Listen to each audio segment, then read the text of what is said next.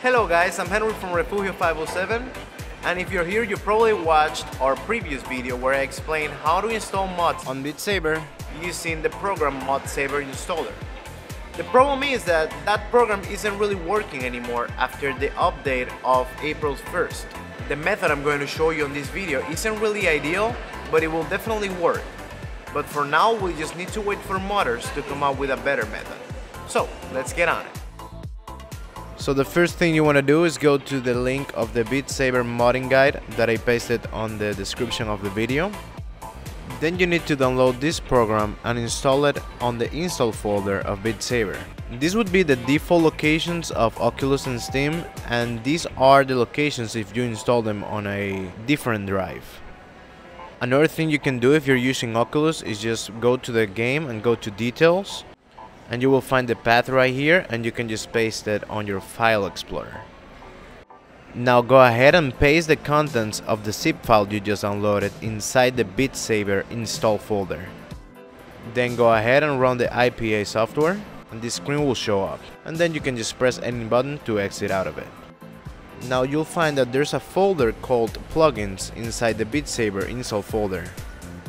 Now you need to go to the link I pasted on the description of the video where you'll find all the mods you'll need. I recommend downloading and installing every file that appears on the dependencies section.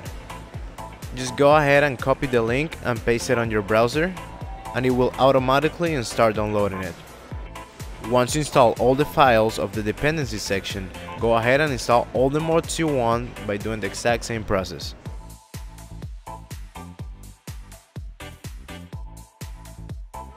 Now you can go ahead and extract all the contents of the zip files and put all the plugins inside the plugins folder of Beat Saber. One of the zip files also has a custom songs folder that you'll want to put inside the Beat Saber installation folder. Now you can open Beat Saber and you'll see that a black screen with text on it will show up. It will just take a few seconds loading, and then Beat Saber will open up. The mods will be there the first time you open Beat Saber. However, you'll need to close Beat Saber, go to the plugins unknown folder, and copy and paste all the mods again inside the plugins folder.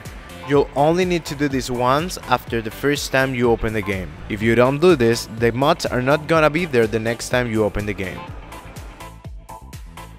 Since this is just a temporal method, you'll see that the buttons of each mod just say quit instead of the actual name of each mod.